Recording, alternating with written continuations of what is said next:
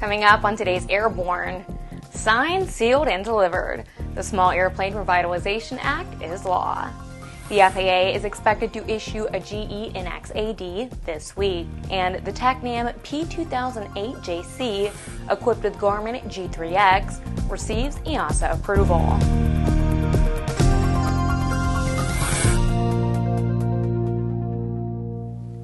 Welcome to Airborne on Aero-TV. I'm Ashley Hale. Legislation designed to reduce the cost and complexity of doing business in the general aviation world is now law, but it will take some time to determine if the benefits of the law will be lost in a government bureaucratic sinkhole. The legislation requires the FAA to implement the recommendations of the FAA's Part 23 Reorganization Aviation Rulemaking Committee by December 31st of 2015. Recommendations focus on increasing safety and reducing government and industry certification costs for light general aviation airplanes. GAMR President and CEO Pete Bunce said, quote, "The tremendous support this law enjoyed in Congress and the speed with which it moved through the legislative process demonstrates a bipartisan commitment to safety, as well as a recognition that the FAA's overly bureaucratic, outdated, and prescriptive regulations must change," end quote. Congressman Pompeo, the author of the Small Airplane Revitalization Act, said, quote, "This law unleashes small airplane manufacturers to do what they do best, build planes and get them in the air," end quote. NBAA President and CEO Ed Bolin said that, quote, "Streamlining the certification process for general aviation manufacturers while preserving important safety requirements will lead to swifter adoption of new aircraft designs and vital safety equipment, benefiting everyone from pilots and their passengers to manufacturers," end quote. According to a new study, a second phase in the development of the very light jet market is about to get underway. Tom Patton reports. The report, the fifth in a series of focused studies on this sector that consultant PMI Media has published since 2006, examines the re-emergent VLJ market.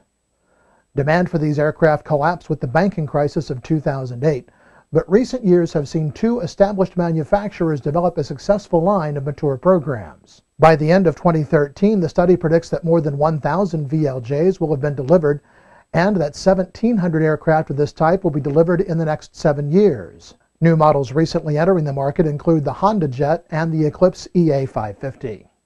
One of the major changes to the market over the coming years, according to the report, will be the demand for new VLJs from customers in the Middle East and Far East, while the VLJ sales to aircraft operators in Latin America will fall from the current 21% of global demand to 15% by 2019, behind Europe. Philip Butterworth Hayes, the report's author, says he believes that, quote, affordable jets can capture some share of the general aviation market, but says it will take longer than originally predicted. For Airborne, I'm Tom Patton. The FAA is expected to issue an airworthiness directive this week, which will warn airlines flying certain Dreamliner models that are powered by GENx engines, as well as all 747-8 airplanes, to avoid flying near towering thunderstorms.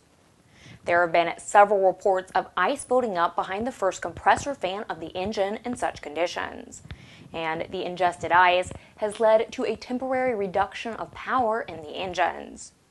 While none of the affected engines have stopped operating and all flights have landed safely, the FAA said it will be taking the interim action to make sure pilots avoid icing conditions that could affect engine power and possibly damage the engine.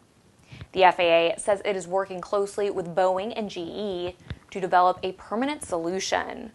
Boeing said late last week that it hopes the problems can be resolved through updated control and engine software.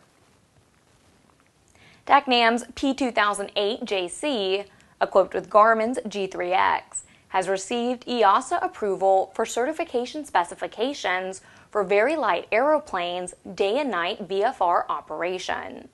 The Tecnam P2008JC is a European type-certified CS-VLA aircraft, which offers seating for two and is popular as a flight trainer.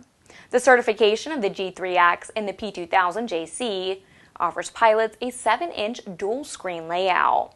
The dual-screen G3X offers both primary and multifunction with attitude and directional guidance, along with electronic engine gauges and terrain obstacle alerting.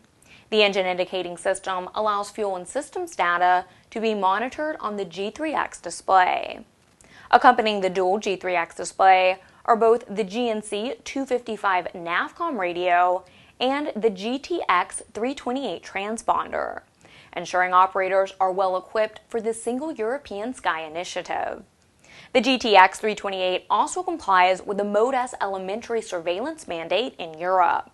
While this new Tecnam is certified in Europe only, Garmin says it brings the G3X's capabilities to certain U.S. type-certificated aircraft, as well as U.S. experimental and light sport aircraft. DiamondShare, the innovative new aviation access program, has placed aircraft at 3 new locations and indicated they only have 1 membership position remaining at each due to the popularity of the program. Under the program, costs are shared by 2 or 3 members who pay a fixed monthly membership as their cost share to fly the plane. This program helps members offset their overall investment costs and allows them to access brand new aircraft with state-of-the-art technology via a fixed budget, all without the complications of shared equity partnership or costly managed fractional programs. Each location has new Diamond DA40 XLT models with all the latest advancements and features, including G1000 flight decks with synthetic vision, digital autopilots with precision WAAS approach. Each aircraft is shared among a small exclusive group of users, providing exceptional access and flexible use. An 18-year-old Minnesota man who reportedly taught himself to fly has pleaded guilty in Russo County Court to using an airplane without the owner's permission over the past summer and fall.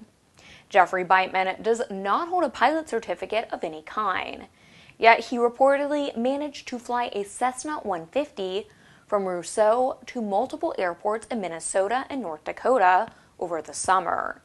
Beitman was charged with felony theft of a motor vehicle and unauthorized use of an aircraft. He has pleaded guilty to both counts. The Cessna reportedly belongs to a serviceman who is on active duty with the Air Force in Afghanistan.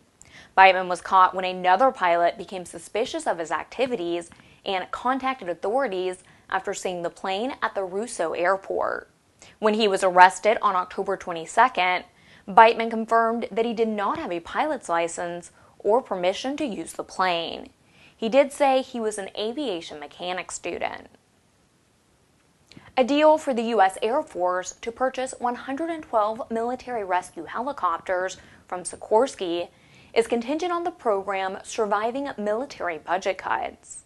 Sikorsky will build the combat rescue helicopters, referred to as the CRH, only if they are funded by Congress, and the Air Force has reportedly said that the program is not a top priority.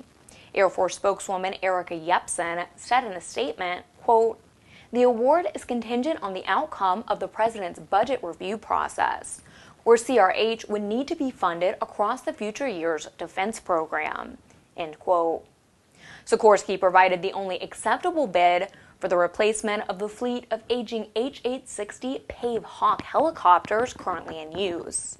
The service had originally selected Boeing's H-47 Chinook for the program, but that $15 billion contract was canceled after multiple protests from other manufacturers in 2009. If the contract proceeds, it would be worth $6.8 billion to Sikorsky. You're watching Airborne. More in a moment.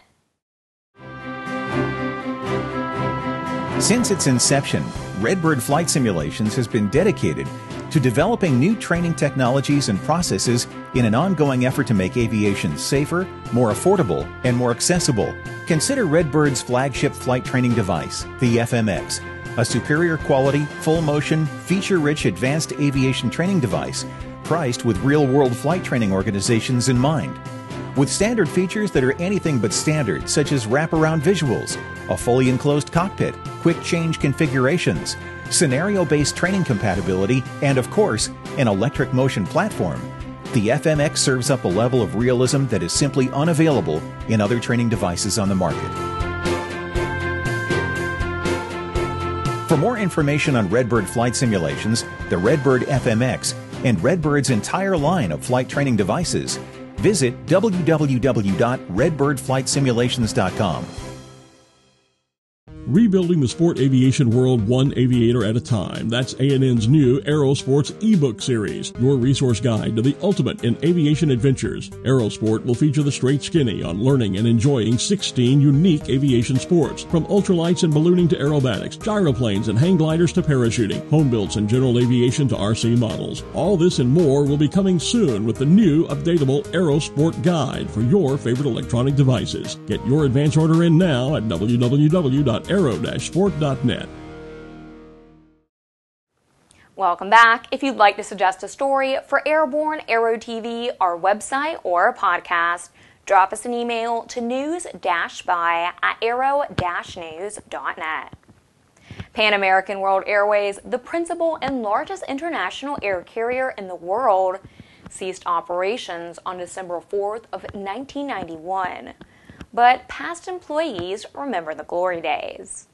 Former employees of Pan Am will gather in Miami, Florida on December 7th for a reunion being held at their old headquarters on the Miami International Airport, currently the corporate offices of Pan Am International Flight Academy, the surviving training division of the airline. The building is a favorite of the reunion group, as it still prominently displays the large airline logo on its exterior, has a stunning two-story lobby with large murals and displays of Pan Am in its glory days, and houses a Pan Am memorabilia shop located on the mezzanine level.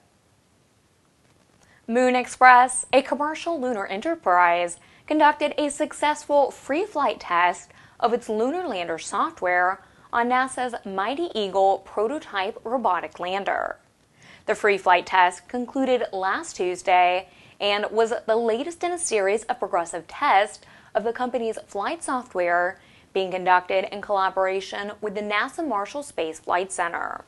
The collaboration is helping Moon Express develop its commercial lunar landers for low-cost robotic missions to the moon beginning in 2015. Under the terms of a reimbursable Space Act agreement signed with Moon Express, NASA Marshall is providing its Mighty Eagle lander test vehicle and engineering team in support of a series of test flights.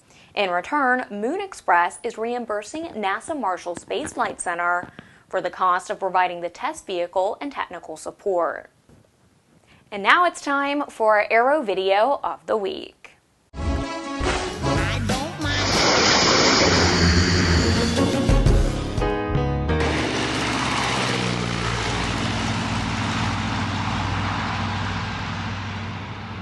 Today's AVW shows the beauty of this 1929 biplane departing into the sunset. This specially designed biplane actually carries 4 people in the front cockpit. Search 1929 New Standard departs in YouTube. If you're about to sign on the dotted line for a new Enstrom helicopter, but just can't put your finger on how you want your new bird to look, Enstrom has a solution. Rather than hire a graphic artist to design your livery, Enstrom now gives you the configurator. You just click on a helicopter model, choose a base color, and then choose an accent color. You also have a variety of stripe options to choose from. Enstrom says that customers are not limited to these aviation designs or colors, and they can create custom designs for you as well. Enstrom says they designed helicopters for breast cancer awareness, Halloween, and deer hunting. Customers can let their imagination run wild. Well, that's our program. Remember to get comprehensive, real-time, 24/7 coverage of the latest aviation and aerospace stories anytime at aero-news.net. Please remember Airborne is streamed twice weekly and is always online. Join us again this Friday for a new edition of Airborne. I'm Ashley Hale. Thanks for watching.